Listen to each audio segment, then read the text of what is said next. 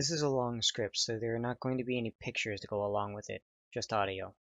People have brought this up many times independently before, but with how tied together this is, I'm going to talk about it in conjunction with one another.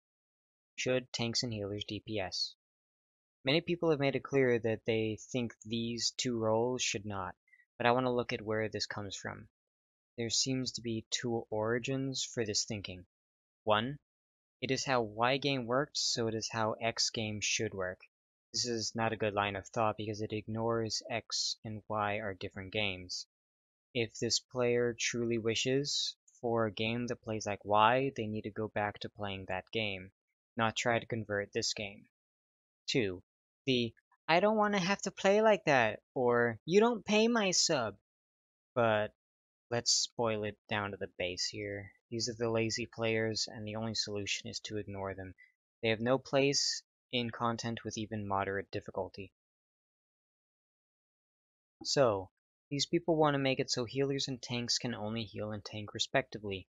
In that case, this is a balancing issue. And as with all balancing issues, you have to look at them in terms of endgame. Only when everything is used optimally can you see any sort of balance issue. You do not look at a random bloke 248 who can barely face roll his keyboard and think, oh, his performance means I need to buff what job he is playing.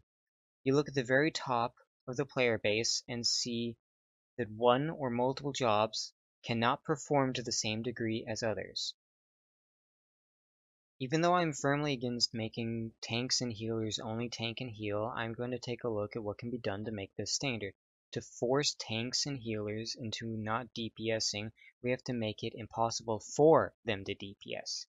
We are not allowed to nerf or remove anything, so that means no removing Broil or Fell Cleave. What we are left with is increasing outgoing damage from bosses, to the point that constant healing and tank stance are needed just to survive. The way things currently operate with low burn and moderate spikes, there is nothing in the game that will straight up kill you through a cooldown as a tank. If we increase the low burn damage, such as auto attacks from bosses, we have to increase it to such a degree that it alone is a threat to the tank's life. However, we also have to increase the frequency that it happens so that the tank is never at max HP before a tank buster. Tank busters would also have to be increased, otherwise we still have tanks eating them with just a cooldown and no stance, but we have a problem with that.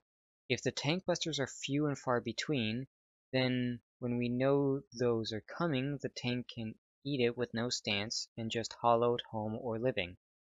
People like to think of these as oh shit buttons, but they are really there to absorb scripted damage.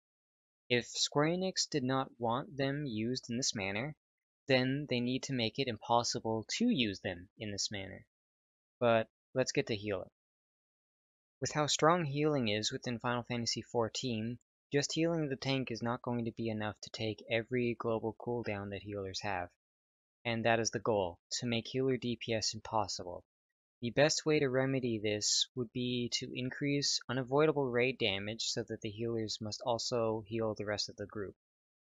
This has the side effect of creating HP checks for everyone and possibly gear gating everything. Gear gating never feels good because it does not matter how good of a player you are, your gear is what matters. Now, after we've increased all the damage to the point that tanks and healers can only tank and heal, let's take a look at what this causes. We made it so that just to survive, a tank and healer have to use all their abilities. You have to be optimal to live. Where does this leave those that are not optimal? Well, they're dead. We just killed those that are for this tanks and healers only tank and healing bullshit. The people that optimize are still top, but the people that do not optimize are more heavily punished now. This has not even dealt with all 4 people this affects in the 8-man content yet. We made the current tank forced to be as defensive as possible to live, and made tank incoming damage, as well as unavoidable raid damage, so high both healers have to spend all their global cooldowns healing. But what about the second tank? Unless we make mechanics that specifically target them constantly and do so much damage that tank stance is required, that second tank is nothing more than a DPS. If we do make those new mechanics though, then we run into a problem of tank stance being needed for both tanks. and then they are stepping on each other's toes with base actions due to enmity mods on stances. If we leave it alone, the second tank just performs as a DPS and their defensive cooldowns are useless, but we want to force the use of all of those. So we would have to make it so that tank swaps are forced and in a manner that would make swapping back before all those cooldowns are used is impossible. A debuff that lasts for something like 2 minutes, that when hit by the boss again results in death would accomplish this.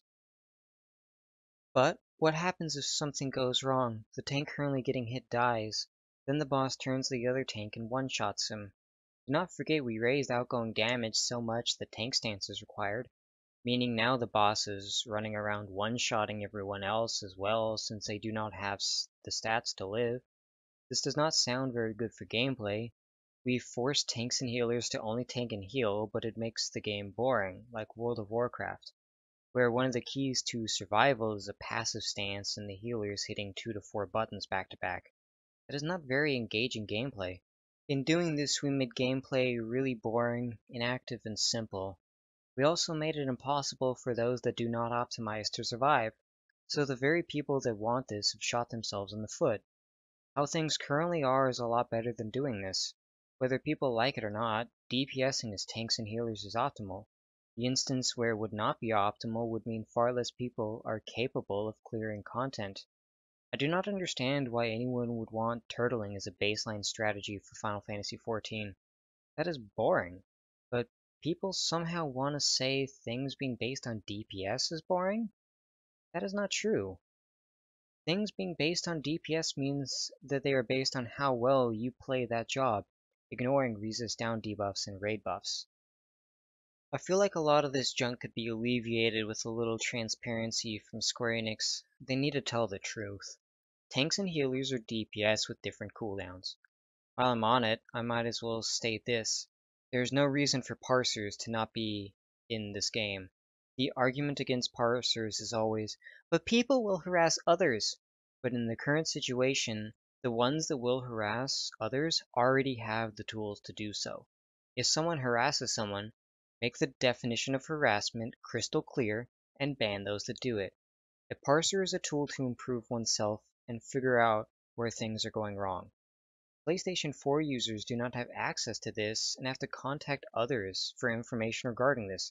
In the event of contacting someone through in-game chat, all parties are putting themselves at risk for being reported. If you're one of those people who do not want to see their numbers because it hurts your feelings, seeing your bubble burst that you are not playing well, then tough luck, your feelings do not matter. If Yoshi P really wants to raise the lowest portion of the player base, then he needs to tell the truth, that all jobs in this game are DPS, and give them the tools to improve themselves. I'll probably be called elitist for this video, but I honestly do not care if you want to optimize or not. Be as bad a player as you want to be, you do you.